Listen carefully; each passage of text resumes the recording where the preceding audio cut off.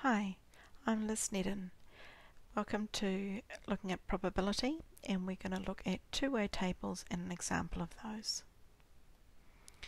So this data set here, we've got a sample of students and information about them. So we've got some information here about whether they are male or female, and we've got some information here about whether they are right or left-handed. So you'll notice that there is a total column. Now if that's ever missing off in a question, you always need to add that on. Same with, there is a total row here. Again, you must have that, so if it's ever missing on a table, please add it. So the first thing we need to do is complete this table. So this comes down to some of the rules around probability tables. So when we have a table, one rule is that each row has to add up. So it means that these two numbers, the number of left-handed and right-handed females, has to add up to a total of 53. So if I have 46 right-handed females and a total of 53 females, then that tells me I must have 7 females who are left-handed, because 7 plus 46 equals 53. Then the next one, I know that I've got 5 males who are left-handed. Don't know how many right-handed males I've got, but it must add up to 48. So 5 plus something equals 68, and in this case it's going to be 63.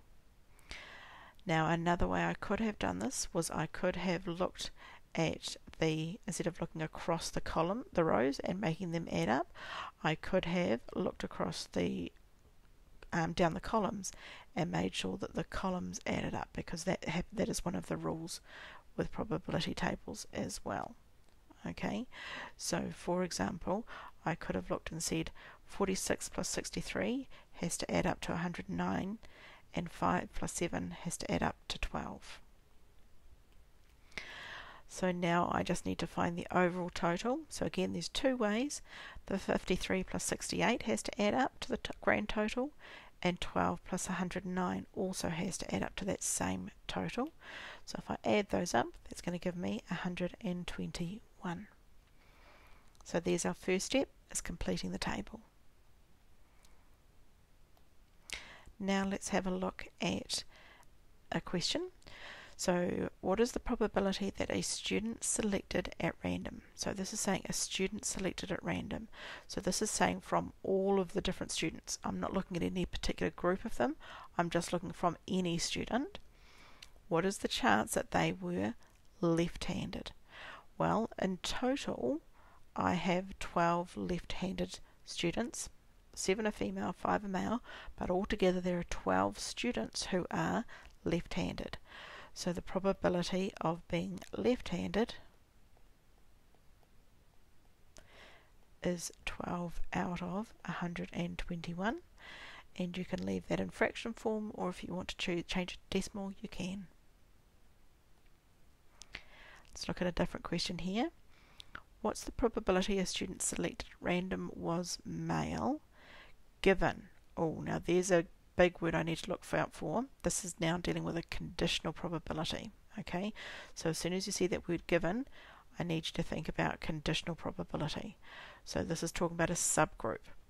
So given that they were right-handed, okay, I know that they were right-handed. I've got the student in front of me and I know they're right-handed. So it must be one of that group of right-handed.